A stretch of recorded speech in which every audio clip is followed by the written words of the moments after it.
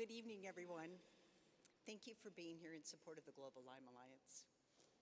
I want to start by thanking the board and the staff at GLA for this overwhelming and humbling recognition. Addie and I are so honored. Our daughter, we are just a couple of girls from the Pacific Northwest, and here we are standing on this stage in one of our favorite cities, sharing our stories with you. Lyme disease stripped me of my life, and I'm not the patient.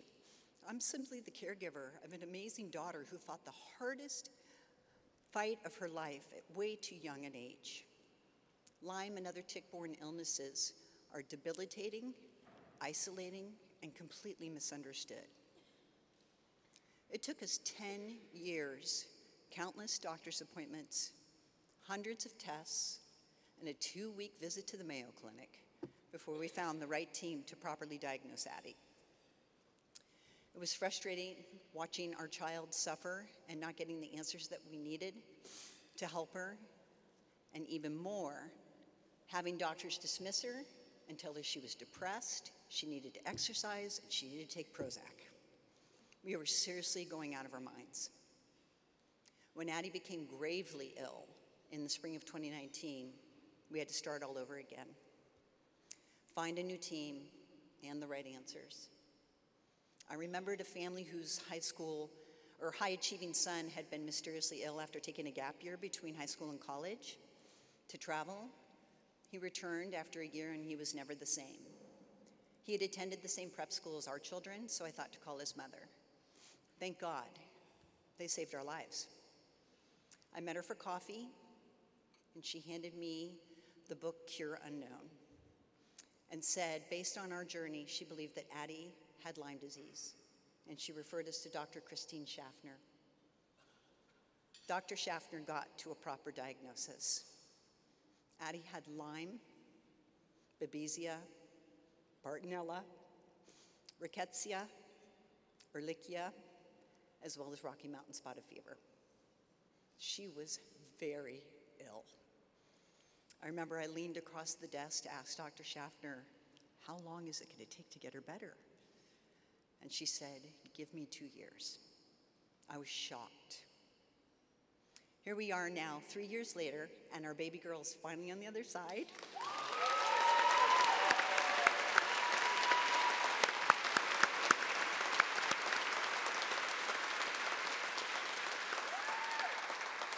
She is better, not cured, because unfortunately there's not a cure, and that's why we are here tonight to support the work of GLA. But she is finally ready to move out and live independently and is headed to Los Angeles at the end of this month to start her new life.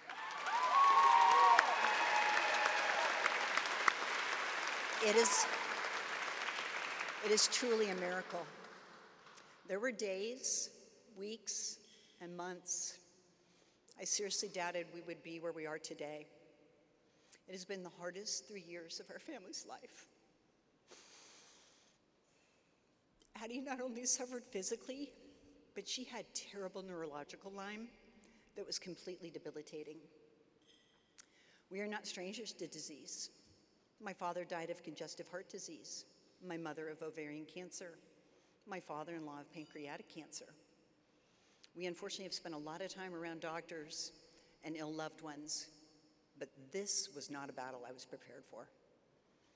At the time that Addie was diagnosed, I had just finished up another film project that unfortunately ended in litigation with a narcissistic director.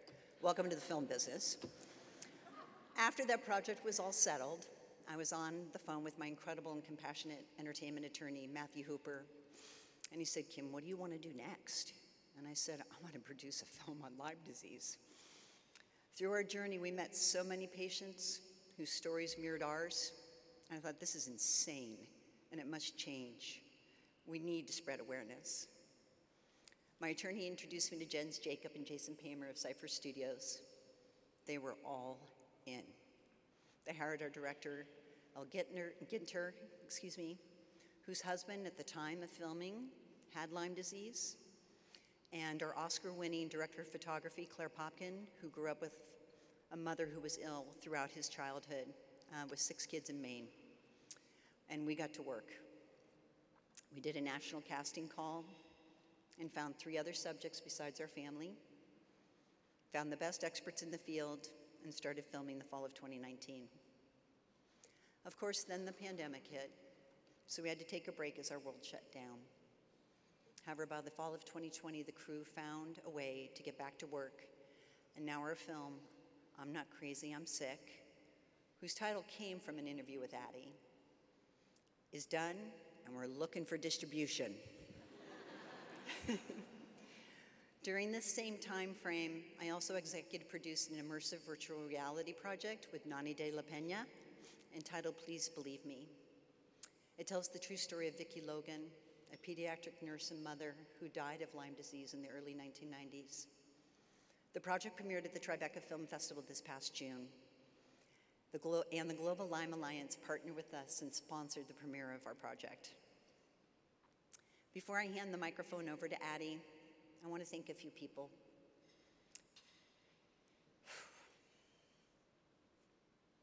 Henry and Charlie, our boys. You've been incredible brothers and sons during this trying time, and we're so grateful for your love, support, and understanding over the past 3 years. Addie and I have seen the way it has changed you for the better. You two are compassionate human beings. You truly understand what is important in life. In our family, we call this entering the other side of the veil. Peter, my husband, thank you for allowing me to produce this project and for letting strangers into our home during a very vulnerable time in our lives. I love you. I know the past 3 years have been the most challenging in the 36 years we've known each other. You are my best friend, and I thank you for your patience when we were in fight or flight. I want to thank my producers, Jason Paymer and Jens Jacob, along with our director, El Ginter, and the whole I'm Not Crazy, I'm Sick crew. Thank you for believing in us and for your incredible commitment in producing what I think, and I know GLA thinks, is the best film yet on this subject. Thank you for being a part of our family when we were so alone. I also want to thank the other subjects in our film, Elena Deladon, Ashley Baker, and the incredible Mode family. You were truthful about your struggles and sadness, and it helped complete our project. I want to thank my mother-in-law, Sheila Cleworth, for calling to check in, who's here tonight, for calling to check in on us on Addie's hardest days, and for working hard to understand something that is so mysterious, complex, and difficult out of the love of your family. I also want to thank my sister Liz Daber, who is here tonight as well, for being there for us, for coming to visit, for always being a text away. And I want to thank the friends who showed up, because as we all know, there's some who aren't capable of it. And those who showed up, you know who you are. And I want to include those who are here tonight: Amanda, Tom, Flynn, who's unfortunately sick and couldn't be here tonight, Gigi, Lexi, and Marin. And a very special thank you to Michael and Maddie, who are 2 incredible Lyme warriors who have been a part of Addie's community through this whole journey.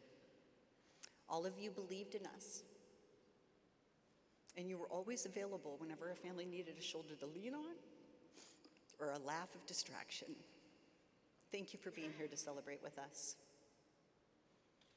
Being a content creator myself, I want to thank all the content creators, distributors, and streaming platforms out there.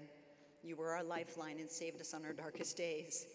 You provided comfort and escape from reality after long days of treatment and doctor's appointments. And I'd be remiss if I didn't thank our incredible medical team, Dr. Christine Schaffner, Dr. Summer Beatty, Addie's infusion doctor, who drove 2 hours each way every other week to do her IVIG infusions.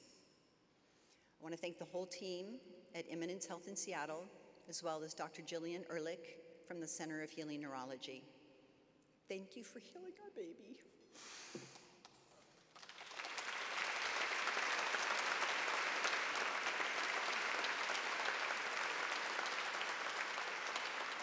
And for being so kind and committed every single day for the past 3 years.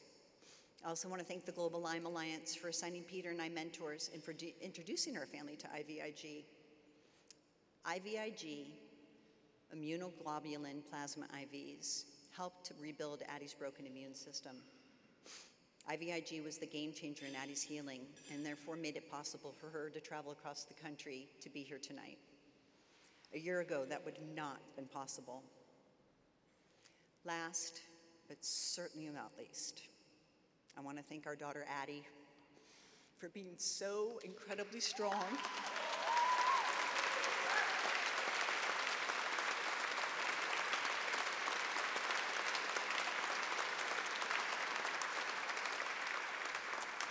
and disciplined to get better. Thank you for allowing us to put cameras in your face during the worst of times. You are now an angel on earth, and we can't wait to see the places you will go and the work you will do to continue to help others who have suffered like you. I love you from the bottom of my heart, and I am so blessed to be sharing this honor with you.